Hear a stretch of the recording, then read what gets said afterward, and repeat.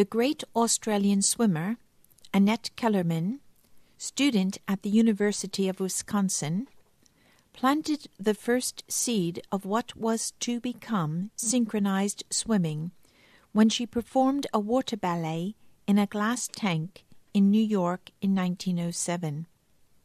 Catherine Curtis, an American woman, was very inspired by the new water sport. So she tried to get synchronized swimming added to the physical education program for female students. In 1923, she founded a water ballet club at the University of Chicago, and 60 swimmers of the club attracted national and international publicity. The sport quickly became popular among young women in Chicago. Curtis developed the competition rules, based essentially on the scoring methods used in gymnastics and diving.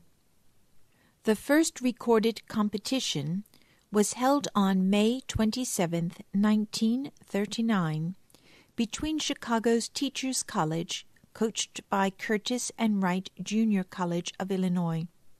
Shortly afterwards, the Central Association of the Amateur Athletic Union, AAU, staged the first multi-team competition on March 1, 1940.